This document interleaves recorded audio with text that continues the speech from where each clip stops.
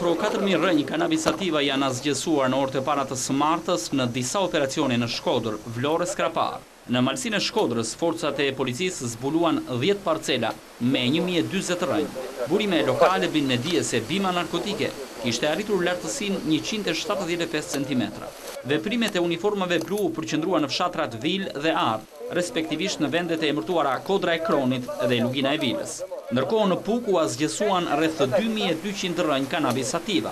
Bima ishte kultivuar në 13 parcela të hapura në një zonë të pyllëzuar në vendin e quajtur Trusht. Në Vlorë u zbuluan 541 rrenjë në vendin e quajtur Porroi Rustame në fshatin Sevaster, të ndara në 3 parcela të ndryshme. Ato u asgjesuan me anë të djegjes. Ndërkohë në Skrapar, policia ka arritur të zbuloj 543 bim të mbjella në pyllin e Gradecit, lartësia e të cilave varionte nga 50 deri në 135 cm.